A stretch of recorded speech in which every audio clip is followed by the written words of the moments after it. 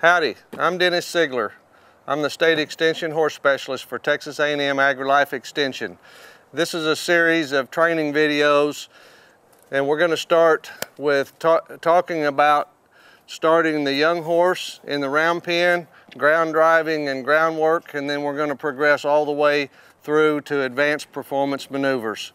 So the first thing that we're going to do is we're going to take this young horse, we're going to put him in the round pen, and we're going to teach them how to go forward. We're going to teach them how to move around the round pen. Hopefully we'll teach them how to stop and turn, and then we're going to progress from there in doing some groundwork on this young horse. So I'm going to take her out here and put her out on the outside of the round pen and move her forward. If I have to encourage her to go forward with the lunge whip, I'm not going to actually use the whip. I'm just going to encourage her to keep going forward.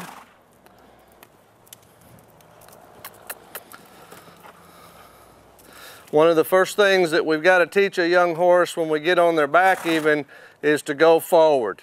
We cannot teach collection.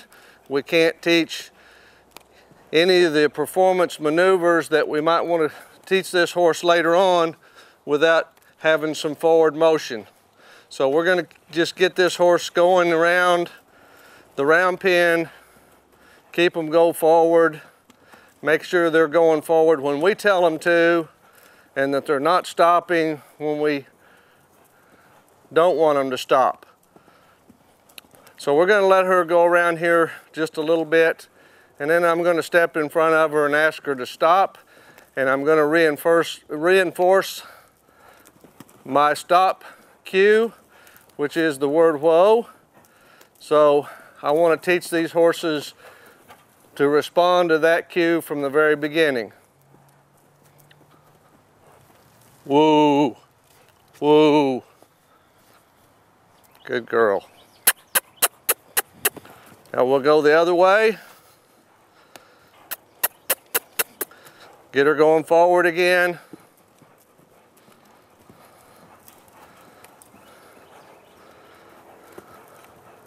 And we're going to test out our stop command, which once again is the word whoa.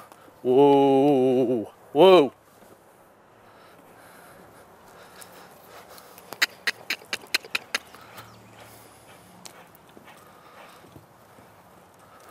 Whoa, whoa.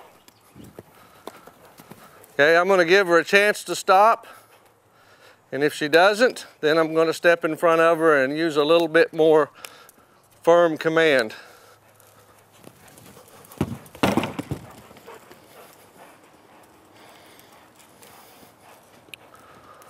Whoa, whoa.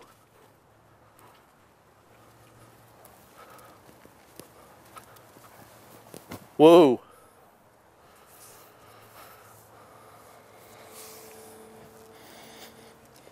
Whoa.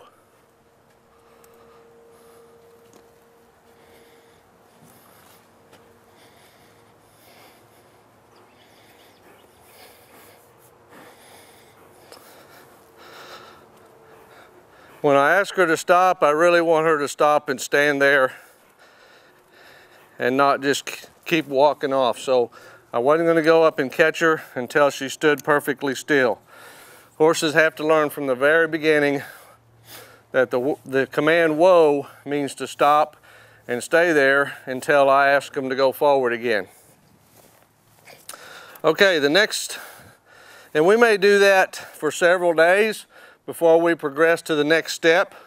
The next step that we're going to go to is to teach this horse to stand while we're saddling, while we're sacking them out.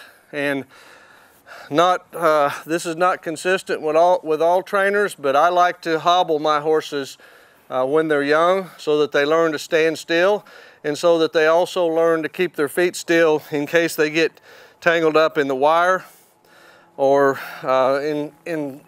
tangled up in some kind of a hazard.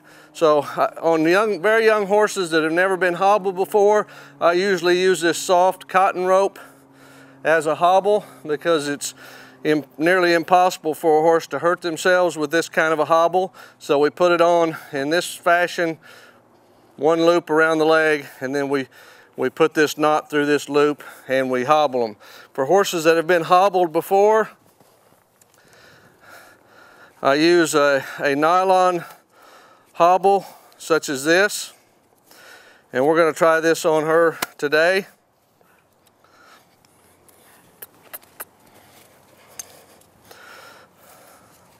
Going to get her standing still. Whoa.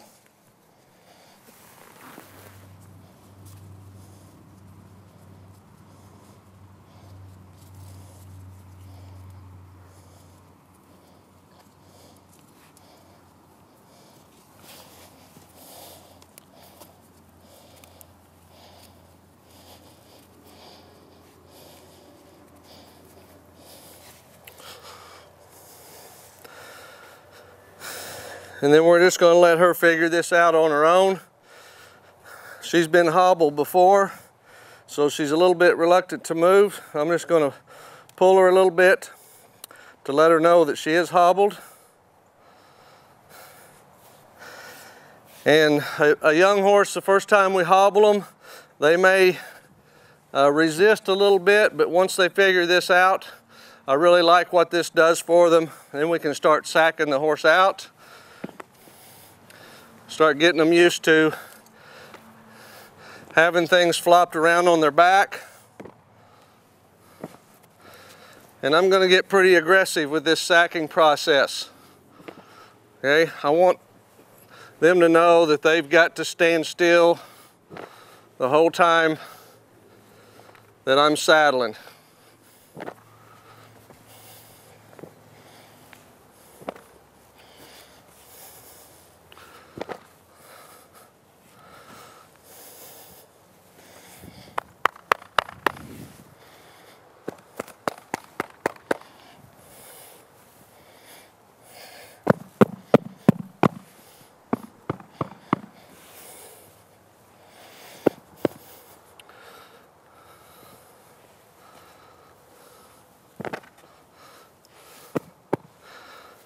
Whoa.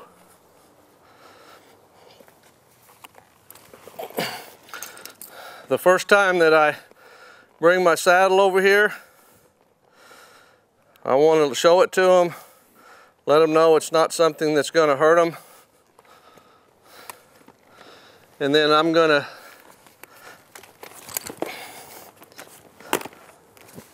try to put this down as gently as I can the first time on their back.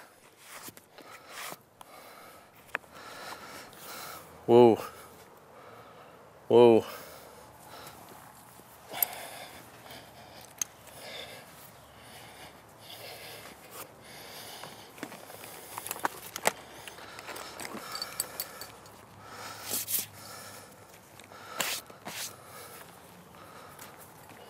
Whoa.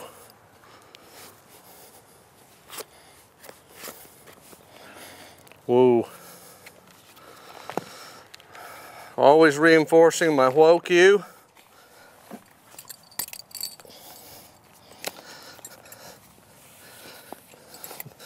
The first time that I saddle a young horse, I want to be ready just in case they blow up. So I'm going to pull this snug and gradually tighten it just a little bit at a time. But I do want to make sure that I get it tight enough so that if this horse blows up and starts bucking, that my saddle is on good enough that it's not going to slide around and get underneath the horse. If I'm going to use a back cinch on my horses later on, I'm going to go ahead and put my back cinch on from the very beginning. I'm not going to put it up tight at first because I don't want them to blow up and have that back cinch grab them and scare them. And then I'm going to let them stand here for a while with the saddle on.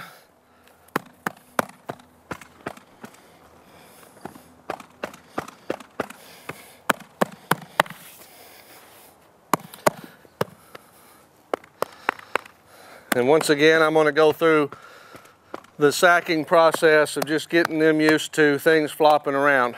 Now this is something that I would probably do for the first time. I would do this for several days before I would even think about getting on this horse or going to the next step. I want them to get used to this saddle. I want them to not be afraid of the saddle. And then the next thing that we've got to do now is take the hobbles off and let this horse move around with the saddle on. So this is a critical step in the training process, because a lot of horses will stand here and be perfectly calm as long as they're hobbled. And we've got the saddle on now, and now we've got to get the hobbles off and move them off. So we're going to try that.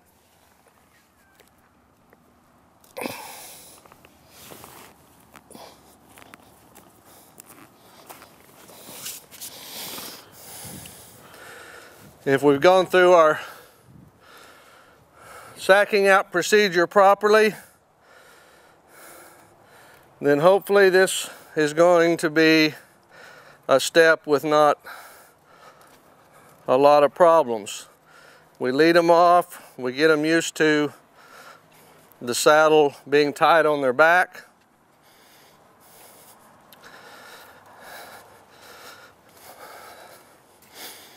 And what I would normally do is I would saddle this horse, walk them around, tie them up as long as they're used to being tied and accustomed to standing for a period of time, and let them stand there with the saddle on. And I might do this for 3 or 4 days before I ever turn them loose. The whole object of this part of the training process is to not let them get scared or have a big problem during the saddling process. Once I've gone through this procedure, I'm going to go back to my lunging.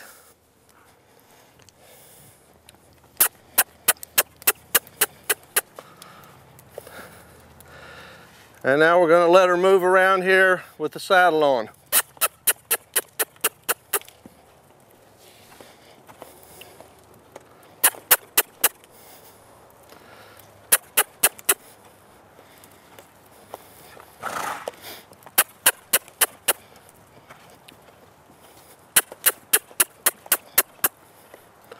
Woo, woo, woo. Okay, very good. Now we're ready to move on to the next step. And the next step is to start getting this horse bitted up, let them learn to carry a bit, and start getting them supple in the face.